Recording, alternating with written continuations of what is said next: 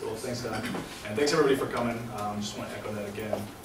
If I sound a little bit too confident, it's because we just listened to I Am a God. So, I still got those vibes going right now. This conversation is really interesting to me, because like Doc said, I think this music is so powerful in terms of a pedagogical stance that we can use this lens in a classroom to inform a bigger conversation of subjectivity, and that's what I'm hoping to do today. First, I think that we need to start at, what does it mean to actually have access? This conference is about transforming that access, but without beginning a conversation of what access actually means in America today, I think that it's void. And I think that the way that I'm going to define access is some sort of an invisible type of privilege. And I think that comes from a critical race theory standpoint, that whiteness sort of constructs the nature of this tamed beast that we can't really see if we're not looking, if we're not trained to look. It's certainly there right in front of us, but whiteness is constructed in a way that doesn't allow those that are taking part in the privilege to actually see the privilege, which is obviously problematic. But whiteness, renders this privilege invisible by, saying that when we have access, we're not understanding that what we have is actually access in the first place. So I think access is invisible to those who possess it in that kind of way. And I think this goes along with kind of the theoretical lens that I'm approaching this discussion from, which is something that Charles Mills calls the epistemology of ignorance. And the epistemology of ignorance is kind of like a self-fulfilling prophecy in this way. Because it constructs false knowledge such that it becomes this real sort of knowledge that we kind of embody socially, academically even. And this real knowledge is obviously based on a fundamental falsehood, that blackness is oppositional to whiteness. And that comes from, obviously, I think Shadon's going to talk about the colonial idea and how that kind of informs this perspective, because obviously that's where it comes from. This constructed narrative of the American dream that tells everybody that they can't have access to this. That is what whiteness is fundamentally based in, is that it is a meritocracy in that kind of sense.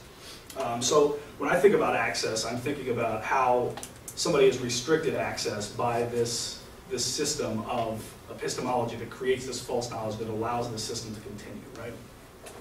So then I think once we have that definition of access, I think that we need to think about the broader area of what Kanye West is operating in, which is hip-hop, right? How does hip-hop, or how can hip-hop transform access in the ways that we'd like it to as critical race theorists and as cultural critics? And I think what hip-hop does, it allows us access to these narratives that are previously rendered invisible. Hip-hop brings to the forefront these subjectivities that we've ignored, often purposefully, in order to continue living in this whitewashed world that renders everybody invisible, that isn't white. I think that it encourages this examination of subjectivity and what Doc in his chapter in the book calls the Dionysian. This sort of, I'm not really sure what I'm trying to say here, but the Dionysian is basically, this other world. We're operating within this Apollonian culture that essentially tells us that we have to live high up in the tower. What hip hop does is breaks it down and says, look, there's another side to this. There's a whole other narrative that we need to access in order to inform this rationality, so-called. So then we move, we've got hip hop now positioned, right? Is Kanye transforming access? I think that's what we're all here to learn today, and I think here to learn that as well, because I think Kanye is kind of a contradictory figure for me, and I think for everybody on this panel. And I think that's important that we recognize that. I think that that's also hopeful, because so much of what pop culture is this certain objectiveness, which I don't think actually exists. But Kanye kind of opens the door to this discussion that allows us to see that there are two sides to this kind of culture, right? So I think where I want to go with this is that the epistemology of ignorance has constructed a way of looking at Kanye that allows us to reduce him and all of his cultural claims to powerlessness. We render Kanye voiceless by making him a child, or making him something that doesn't have a voice, or is not making some kind of point. So whiteness actually attempts to shut down Kanye in this way. And I think that's really important, because this has a pretty historical legacy when we look over the culture of whiteness and how it constructs blackness as oppositional and as something that is in relation to whiteness. So when we think of, I'm not sure if anybody has seen the South Park episode about Kanye, but it's you know, we can laugh, right? But I think what that does and what that serves to do is to render Kanye as childlike. Kanye as this figure that we can reduce to be voiceless, just like we have historically done. I think that, you know, the Jimmy Kimmel example, where Jimmy Kimmel's commentary that literally puts Kanye's voice in the voice of a child. We have that happening continuously. And I think that serves the purpose of whiteness in order to transform Kanye into something that is crazy. It doesn't make sense, right? But Kanye has a lot of important points. I mean, especially when we think about, you know, Yeezus as an album.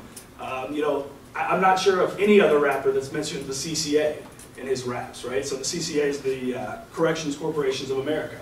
And it's one of the most powerful corporations today. And that's the private prison system. And Kanye brings to the forefront in Yeezus this discussion. Unlike, I believe, any other rapper has, especially a mainstream rapper. You know, we can think about somebody like Common or KRS-One who's talked about this for 20 years. But in terms of mainstream rap, I mean, we're not getting that from a Wale. We're not getting that from, you know, anybody like that. Drake. Yeah, Drake, exactly. I mean, might get emotional on the track and talk about a breakup, but, you know, we're not talking about CCA when we talk about these rhymes, right? So I think that's really important that Kanye is bringing this to the forefront, literally in this discussion, but white culture has allowed us to literally reduce his voice to that of a child's. What he's saying is crazy. This typical Kanye, like we're going along the same kind of paths, right? And I think that's really important in terms of this conversation about access. I think that what Kanye does with his contradictory sort of access is, you know, he navigates that in a very interesting way. And I think how he does that is, you know, he has this material access that we talk about in America all the time. So, you know, Kanye has access to types of money that, you know, maybe even white folks might not have. But at the same time, he's still up against this white narrative that constructs him as, you know, something that's crazy, something that isn't making sense, or something that, you know, is totally subversive in the wrong kinds of ways. But what this, you know, what we do when we childize his voice, right, is make this narrative, his whole narrative, void, which I think is completely misfounded and misguided. I think that the topics and messages that he wants to further, you know, have a historical legacy of exclusion. And that exclusion essentially allows us to reject everything that comes out of Kanye West that's culturally critical.